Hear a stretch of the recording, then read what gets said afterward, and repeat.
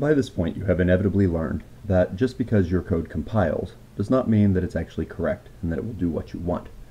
So we've written our array queue and our array stack, but we haven't actually tested them on anything. Up until this point, you've probably done your testing by just creating a main and putting some code in it and running it to see if things work.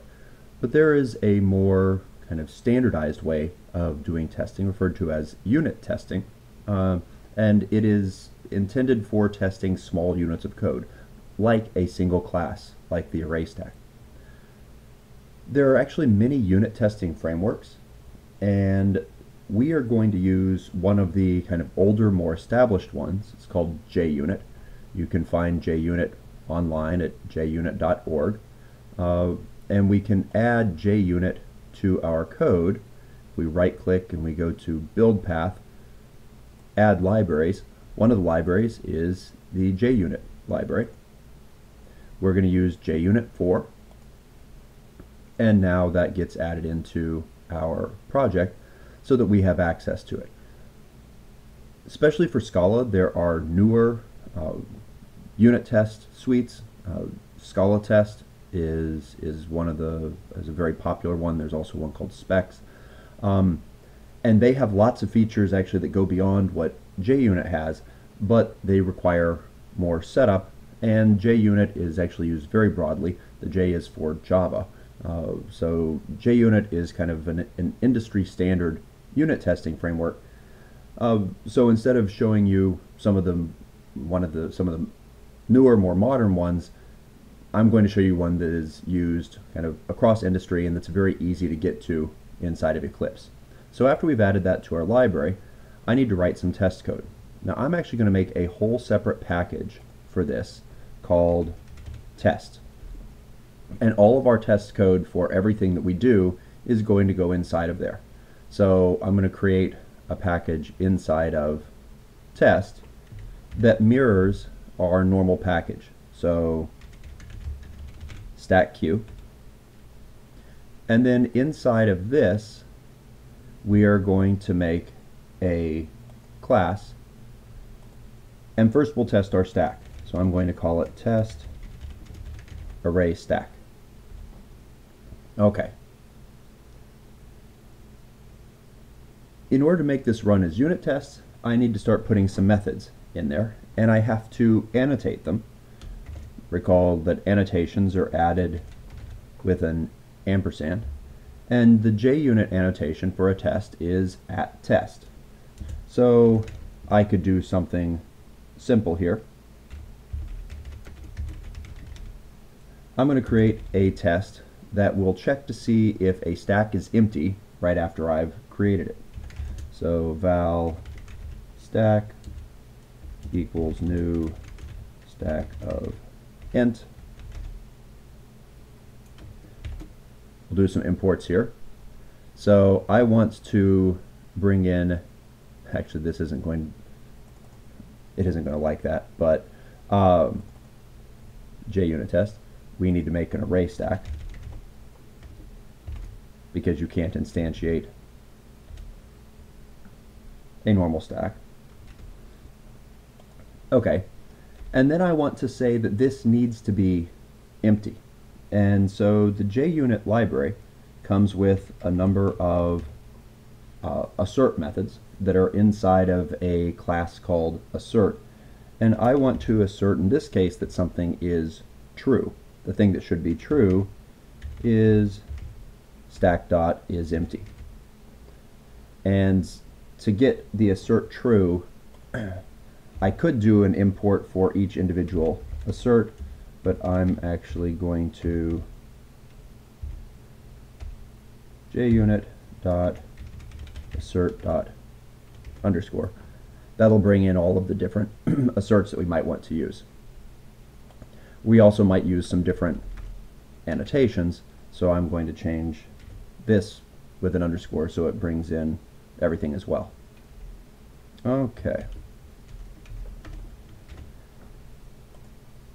How about we write one or two other little tests in here? So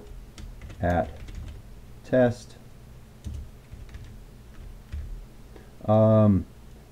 how about we push something and check that it's non-empty? So non-empty on push. One of the things about unit tests, and I need to make my stack, is that they should generally test something that is very small. Okay, so, and each test should test something different. So I'm going to push a 1, and then I'm going to assert false stack dot is empty. Okay, so this checks that, all this does is it checks that when we create a new stack it's empty. This checks that if I create a stack and I push something to it, it's not empty. I should push something and make sure that I can peek it and pop it. So I'll call this push pop 1. Once again, I need a stack. In fact, the fact that I am copying and pasting that should point to the fact there should be a better way of doing this. Stack dot push of 42, and then I want to assert equals, and note the first thing should be the expected value. I pushed in a 42, and I want to check that against stack dot peek, and then I also want to test it against stack dot pop. Once I have this written, this is sufficient for us to at least try running this. Under the run menu, in fact, let's see if I can do it up here where you can actually see it. Run as, you'll see this says Scala JUnit Test, and I run that. And over here, it popped up the JUnit Test. I think I might actually want my JUnit Test. Oh, I want it there. Okay, down in here. And with unit tests, the thing that matters, you generally get this bar that is color-coded to tell you whether things worked or not. So this is a green bar. Green says for good. If I had an error, then I would get a red bar. Now these tests aren't very thorough yet. One of the big things we haven't tested is we haven't added enough stuff for us to make sure that the that our growing code is correct. We'll add that probably in a, I'll add it offline and we'll come and look through these. But before I do that, there is this code that keeps getting repeated. Before every test I have to make a new stack. And turns out there is an annotation that you can provide to a method that should happen before all the other tests. And note that all these tests are run separately. Part of the reason for making each test small is that even if one of these fails, all the others will still run. And so having those small tests that test for something in particular really helps you to pinpoint what's going wrong. So I'm going to make stack be a var of stack int, and this is something I would not want to do in my production code here, but then I can have an at before of make stack, and inside of here we'll set stack equal new array stack of int. And we save that, and then I don't need all of these lines that build stacks, because that will happen before each and every test. And I just reran the tests and I got a green bar. There are a number of other things that we could test.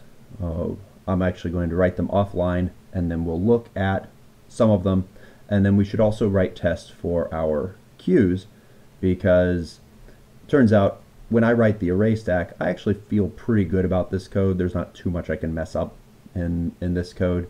But there were some details in here in the queue, in growing it, that I'm not as certain about. And so I would definitely want to do some unit testing to make sure that I haven't messed something up inside of this queue.